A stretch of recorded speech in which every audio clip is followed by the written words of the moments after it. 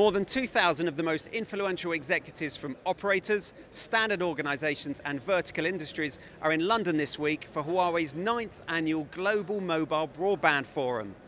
The message? 5G is inspiring the future. It's building a fully connected, intelligent world.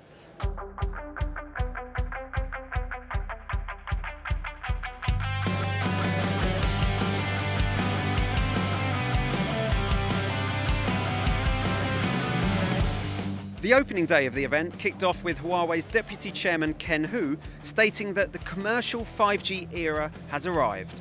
The progress of the 5G network deployment is much faster than we expected 12 months ago. From every angle, 5G is ready. It is ready to use. Standards has been ready. And end-to-end solution, including the network equipment, the devices has been ready too. And the commercial deployment has started. Following Mr. Hu's opening keynote speech, GSMA Director General Mats Granryd presented a keynote focused on how 5G will fuel an era of intelligent connectivity. The path to a successful 5G future was also covered by keynotes from China Telecom, Deutsche Telekom and BT. Meanwhile, MTN Group's CTIO explored how the Africa-based operator is reaching the unconnected. In the afternoon keynote session, executives from operators Sunrise, 3UK and KPN further explored how mobile is driving positive change. And Huawei's David Wang closed the day's keynotes with a presentation on how AI is keeping us on the road towards a self-driving future.